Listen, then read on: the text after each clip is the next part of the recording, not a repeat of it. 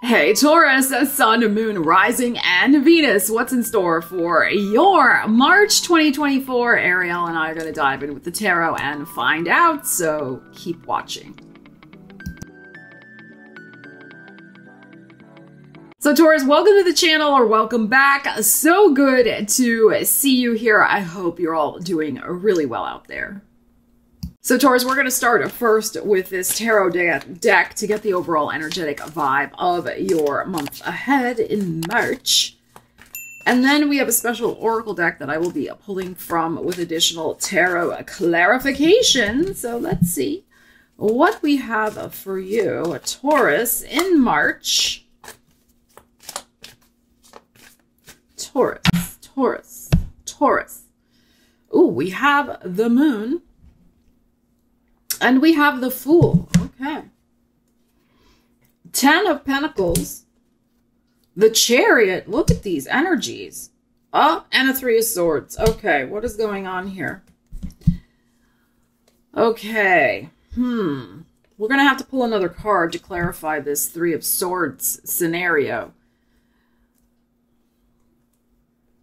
So you have some sort of money on your mind here with this 10 of Pentacles. It's in your heart. So this could be your personal finances. 10s are usually about groups. It could be a work financial situation. It could be long-term investments. We will do a separate money video for when Venus goes into Pisces on March 11th. So stay tuned for that on the channel. We have you, though, wanting to break free, I think, and move ahead in your life quickly with the Chariot and with the Fool card here. Both of these are fast, new adventure, new journey type energies. And yet we have the 3 of Swords. So there may be some sort of poignancy at leaving behind a job, 10 of Coins, leaving behind a source of money, whether, you know, somebody else is paying your bills, if you're in the process of getting a divorce or something like that. Maybe there's something, you know, something going on with this 10 of Coins. I mean, God forbid it's, you know, something to do with an inheritance with the 3 of Swords here. Okay. But the 3 of Swords, like I said, we'll clarify that in a second, suggests that, like I said, there's some sort of emotional tenderness around the evolution of this new beginning for you. And the energy of kind of taking your time has been coming out in the readings over the last couple of months with whatever emotional cycle and decisions that you have been swept up in with the Moon card here. So we have a full moon lunar eclipse in Libra, which is your 6th house of work and well-being. That is happening on the 24th, 25th. We have the new moon in Pisces on the 10th, I believe.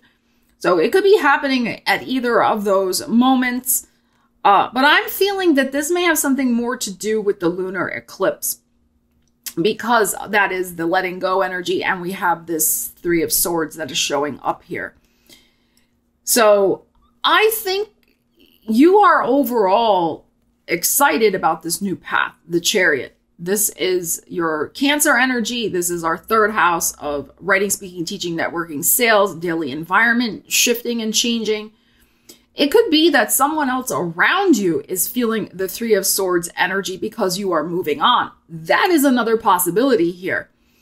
It could be a group of people that are very heartbroken that you are leaving behind because you're going to a different job, or you're moving with these 2 energies, right? This Fool and this Chariot, that you are moving on, you're moving house, you're relocating, and you will not be there to take care of them anymore. You know, it could be something like that. But there is a fresh emotional cycle that you want to begin with this moon. And it is likely, again, shifting, the energy shifting for you this month. Now, remember, give the month time to play out, right? Don't be like March 5th, well, nothing's happened yet, okay? Because the lunar eclipse isn't until the end of the month. Okay, so that energy may show up around March 24th, 25th, 26th. It may also show up a month later at the start of your birthday season. It just depends. But I feel like you're moving on to something that in your heart, Ten of Coins, you feel is very solid and aligned for you. And it can be something that you have been working toward for a long time. I mean, this can also be associated with you're moving on because of a marriage partner. Like maybe they got relocated and you got to go along with them. So, and you're leaving behind people who are very upset about the fact you're leaving. So it can be something like that also.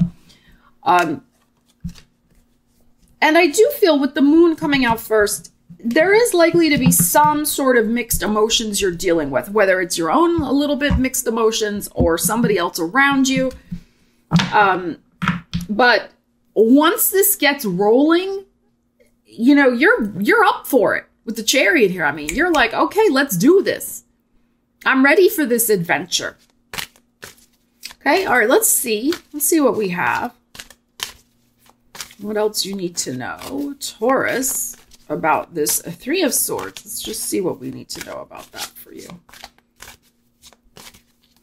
And you're taking your destiny into your own hands with this.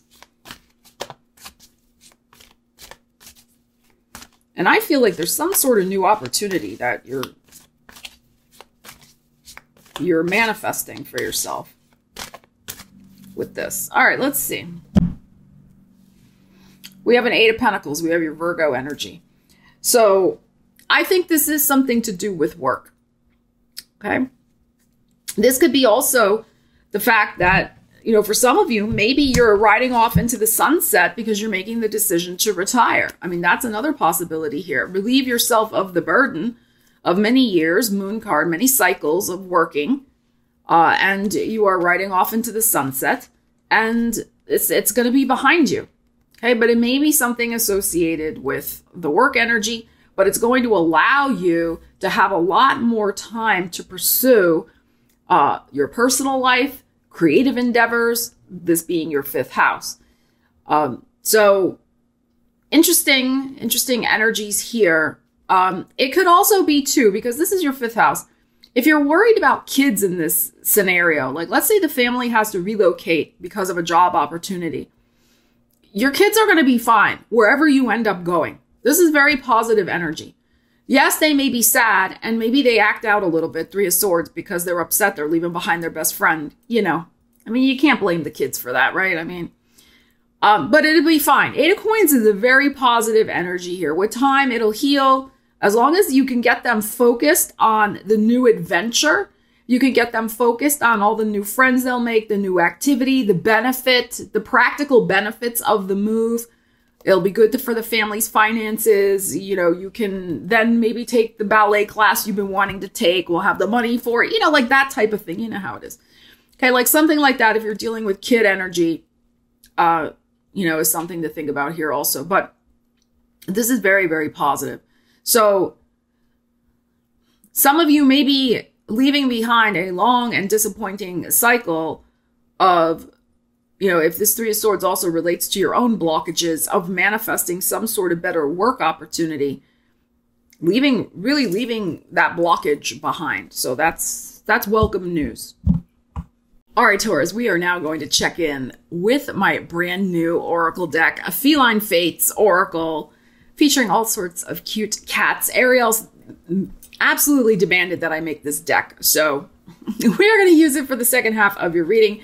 If you're interested in getting a copy for yourself, I'll leave a link to it in the description of the video. It's available on my website. All right, Taurus, let's see what else we have going on for you in March.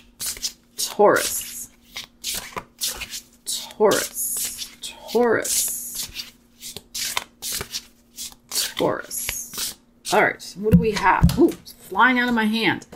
We have the Libra energy.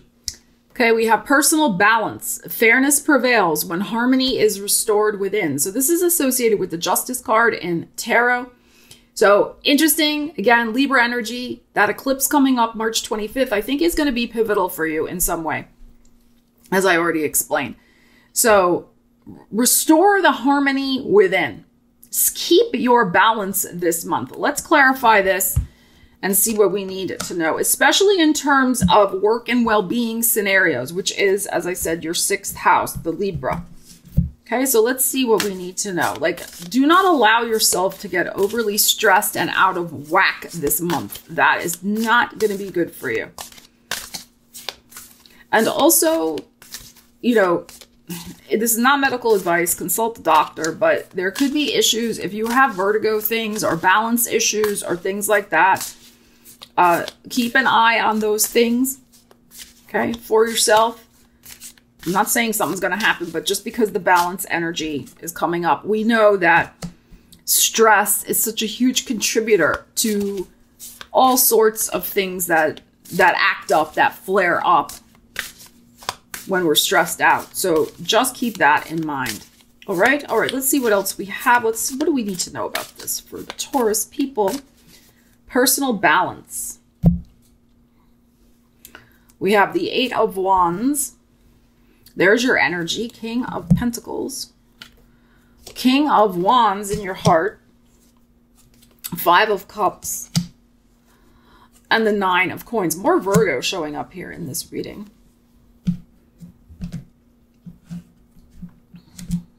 Okay. So you could be dealing, there could be a face-off with somebody who's very pushy. Whether business or personal, friendship, family, whatever it is, okay? Might be an Aries, but doesn't have to be. It could be a Leo, could be Sagittarius, or they have very strong fire in their chart. They are in your heart, suggesting that they are somebody close in your life. But notice how both of you are facing one another. Okay? So here's your energy in this. So there is a little bit, I feel, of a face-off. And then we have this, this 5 of Cups after it. So, and King of Wands energy can be very stubborn, as can be King of Pentacles. I mean, any sign can be stubborn. But with the 8 of Wands here, which is the Leo also, there's something maybe about somebody not backing down because of their pride. So there could be some sort of situation like that that's going on. But I feel like because we also had the moon, remember that. But of course, that was a different scenario. But the moon did show up, which is about cycles. There could be some sort of cycle again where this keeps happening many times, 8 of Wands. And it could be too that there's a lot of pressure. You know, think of the 8 of Wands, those arrows like coming at you, because notice they're pointed at you. And this is the Wands. So it's like this person keeps coming at you, coming at you, coming at you with demands, questions, I don't know, personal attacks, whatever they're doing that is highly aggressive with this, and you're in the middle. And remember, this is about the personal balance. Somebody is out of whack, somebody's out of balance, and I don't think it's you. And it's a cycle that's been repeating. And then we have this 5 of Cups, which is, I got to accept this is not going to change with this person. If I want to keep my well-being intact, this is the Virgo, which is always about well-being, Virgo. Right? Taking care of yourself, very Virgo. Okay, we got the Libra here with that lunar eclipse, work and well-being. You may have to disengage yourself and go it alone, 9 of Coins, from this particular person because you value yourself more. So there may just be enough is enough with this particular situation. I don't think this is connected with this other thing we looked at. I think that's a separate scenario. But don't be afraid to stand up for yourself with this, also with the Wands in your heart of like, I'm not going to allow myself to be browbeaten by this person, which is what this kind of energy is over here. Okay, so pull back, 9 of Coins, find your peace. I mean, 9 of Coins to me is an energy of just personal peace. She's in her personal paradise. She doesn't need the drama, the agita, the chaos. She's happy just as she is. So, and because the Pentacles is also your energy, I think it's about you finding your peace and your balance, restoring your balance in a situation that keeps like coming at you like this with a person. And accepting 5 of Cups that here it is, right? Is it ever going to change? Probably not. Okay, so again, this card, Fairness prevails. Be fair to yourself when harmony is restored within. That's what I feel this 9 of coins is. Restore your harmony within. Be fair to yourself in this situation. Nobody has to put up with the arrows of contention constantly, you know, thwacking on them. No, you do not. But you may have gotten used to it. And maybe you don't even pay it that much attention anymore until one particularly strong arrow comes thwacking in. And then it's like your energetic body goes like this. I think you may be getting some signs and signals and different things going on. Again, not medical advice, but you know, in your body letting you know that this is not okay, whatever this situation is. Heed what your body is telling you about getting back to some groundedness, harmony, and inner peace, and not dealing with this particular individual or scenario any longer. So, Taurus, let me know on how you plan to use these energies in the month of March. Ariel and I love you guys. Take care, and we will see you again soon. Stella Wilde, signing out. And of course, Ariel.